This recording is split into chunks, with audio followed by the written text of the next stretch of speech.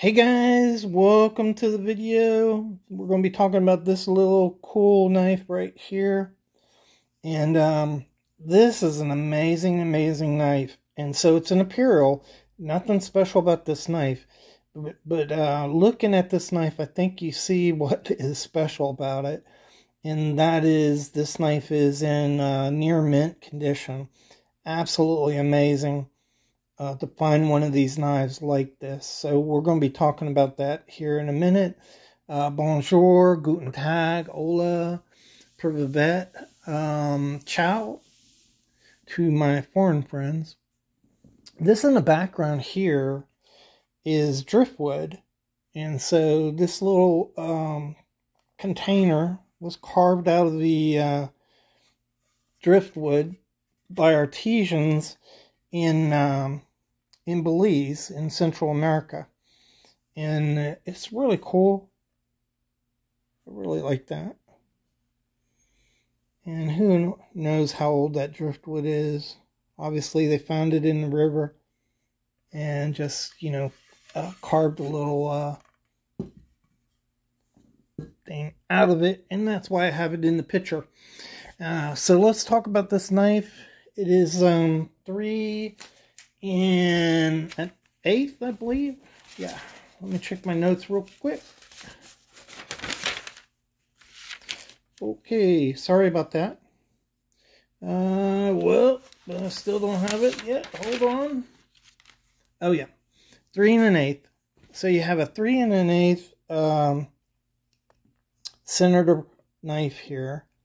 It's a Hammer brand, if you see that right there. And look at the finish on this knife. So that's the original finish. You can see the mirror polish on it. I think these are probably have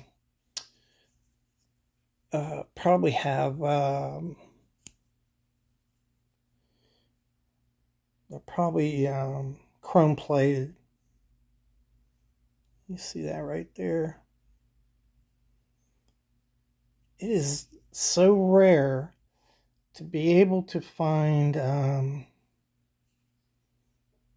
knives like this. Look at the swedge, how defined it is. See that? So it's not worn over at all from use. It's basically pristine. And this is a shellback design, so it's a thin piece of metal that incorporates the handle and the bolsters. And then it's stamped in. This is Imperial Knife Company technology. You can see the stamp right there. So it's all one piece, quick and easy to put on here. And they were able to make a very inexpensive knife. But there's no deformation, no dents. This laminated, these are just laminated. I call them wallpaper. They're just pieces of paper that are covered with a thin layer of plastic, and they can make all kinds of decorations with them. But it's perfect. This thing is in excellent condition, probably near mint condition, and it dates between 1946 to 1956.